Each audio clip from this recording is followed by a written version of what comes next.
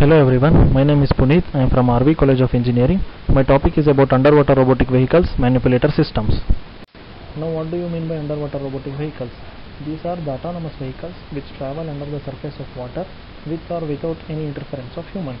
These vehicles are also called by different names such as aquaboat, that is aqua means water plus robot which gives aquaboat. Next, unmanned underwater vehicles where there is no human presence in the vehicle, and they are also called as underwater drones, etc. These are basically two types: remotely operated underwater vehicles and autonomous underwater vehicles. These types I will explain in the next slide.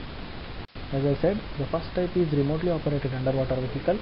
These are tethered by the use of Bluetooth or Wi-Fi by an operator as shown in figure A. The launching and recovery of remotely operated vehicle is done by a subsea cage, and that is as shown in figure B. The communications in this is also done through tethering, like sending and receiving the signals, data and images, etc.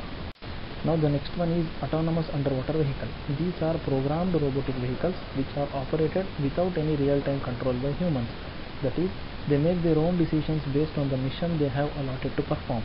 They also change the plans based on the environmental data which are received by sensors and other components, etc. They have their own power source and propulsion, unlike ROV. They use lithium-ion batteries as power source, but the use of solar power is still in testing. Now, as we know, our Earth's surface is covered by about 71% of water. There is a zone called a Photic Zone where there is little or no sunlight that penetrates into that zone. This zone is considered to be the lightless zone since less than 1% of sunlight penetrates.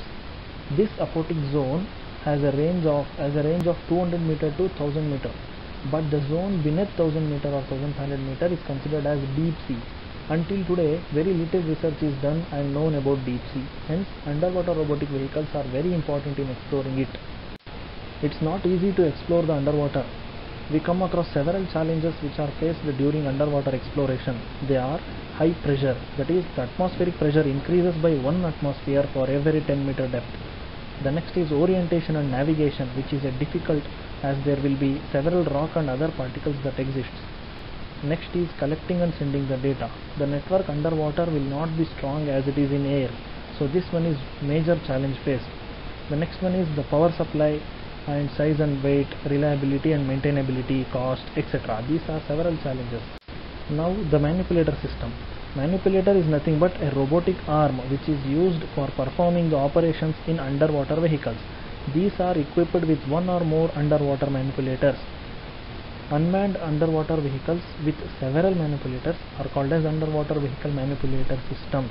These manipulators are connected by sequence of links through revolute joints. Then the grippers are attached at the end effector for performing the required task.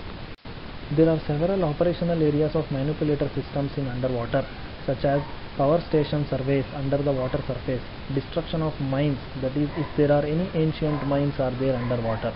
Next, inspection of dams under the surface of water, which will be difficult by the humans. Next, investigation of sunken objects. In oil and gas industries, for the exploration of any oils or gaseous substance under the water. In sea life and environmental research, for discovering the sea life animals and other, etc. These are as shown in figures. This is a picture of a manipulator system which consists of several sensors, actuators, grippers arranged as shown in figure. So now talking about the future perspectives, as I said earlier, diving deeper and deeper into the ocean, we come across several new discoveries. For that, development of deep sea robots must be done. Then advanced processing capabilities and more efficient power sources are needed for more complex tasks. We can also combine the advantages of ROV and AUV to obtain a hybrid vehicle which will be very efficient than the individual one. Then this picture shows a remotely operated vehicle in real-time underwater dam construction. As I said in the previous slide, advantages of ROV and AUV can be combined to obtain a hybrid vehicle. As you can see in the slide, ROV mode plus AUV mode combined together to get an hybrid mode. Another future perspective is that creation of bionic robots. By using the principles and methods found in nature, that is, the vehicles can be designed based on marine animals such as fishes, sharks, crocodiles, etc. for the exploration of animals. This field is still in research. Some techniques of this is also being used. Thank you.